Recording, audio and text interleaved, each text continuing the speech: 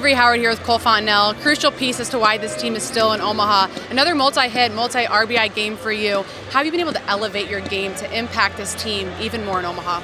I mean, for me, it's just trying to take the crowd out of it, take everything out of it, just take my deep breaths and try to get good pitches to hit and just kind of simple it down. Yeah. Sam in the bullpen came out and limited one of the nation's leading offenses to 3 runs. What can you say about how crucial this performance was from them?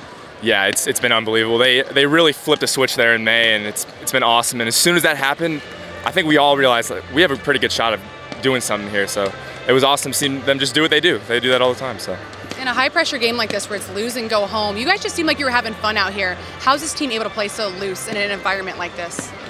Yeah, I think it's just the love for each other. I think knowing that no matter what happens, we're gonna play hard because we're gonna play hard for the guy next to us, not because we want to or.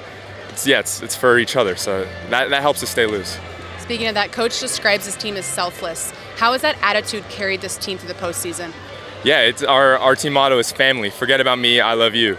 So that's kind of been our motto all year, and it makes it easy when you're having a bad game to knowing that there's 30 guys pulling for you, and I mean, when it's going well, it makes it all the better.